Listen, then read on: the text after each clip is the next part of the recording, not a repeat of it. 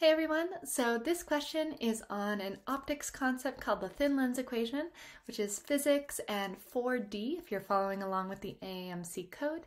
So go ahead and try this question on your own first, pause the video, and once you've given it your best shot, come back and we'll do this question together. Okay, so the first step for this question is to write out the thin lens equation.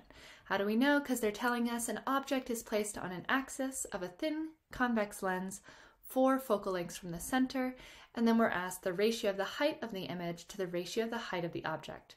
So right now they didn't give us any information about the heights, right? They just told us what we were looking for, which is height of image to height of object. And I always write the ratio out in the way that it is written in the answer choices. So that way I remember which value to put on the numerator and which one to put on the denominator. So since the height of the image came first, it goes on the numerator here. So before we even get to height of the image and height of the object, we first need to find the distance of the image. And since we're in focal lengths here, we're kind of going to use algebra. We're going to use representations of numbers instead of actual numbers, and we're going to go ahead and do the equation that way. So let me show you what I mean.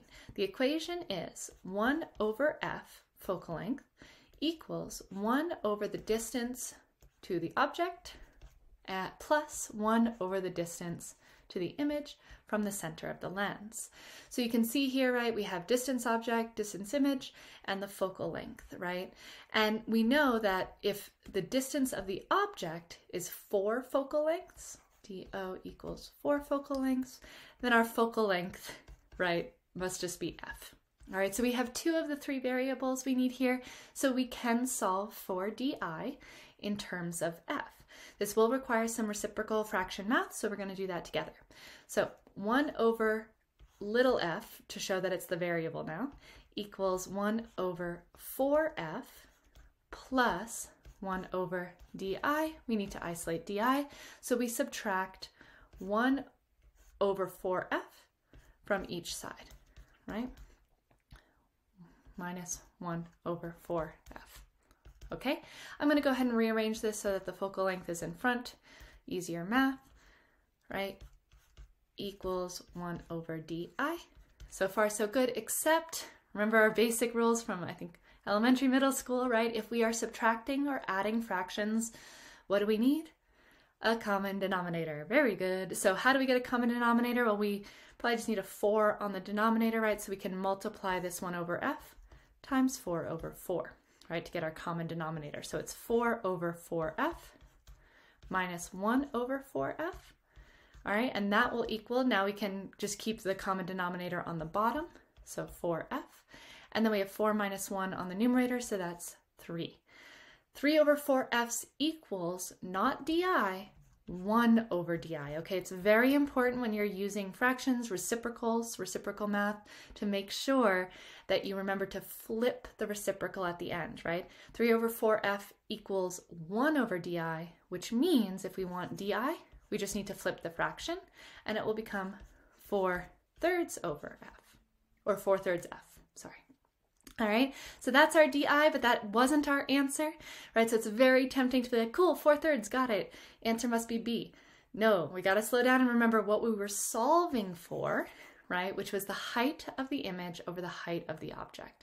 Now, again, you're telling me, Amanda, we don't have heights. So here's a cool rule about thin lens equations is that the ratio of the height of the image to the height of the object is equal to the ratio of the distances. It's one of the principles of how thin lenses create images, all right? So you can use this as a rule on the MCAT, all right, this ratio relationship. And check it out, we have DI in terms of F, and we have DO, so we just need to plug it in. So let's go ahead and do that. 4/3 F is DI over 4F is DO. The F's cancel, the 4's cancel. We're left with a ratio of 1 over 3, which equals A. All right, so you'll see here there's 3 components for math skills that I want you to practice. Number 1 is ratios. Make sure that you're always setting up the ratio correctly with the first variable going in the numerator, second variable going in the denominator. Second, reciprocal math. Remember to flip the reciprocal right at the end. And finally, if you need some basic fraction work on common denominators and things like that, make sure you brush up on those skills because they'll be necessary for test day.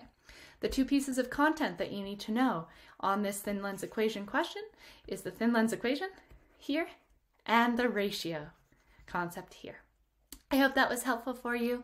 As always, please leave any comments if you want to see more videos like this or more questions. Otherwise, thanks so much for joining me today and happy studying.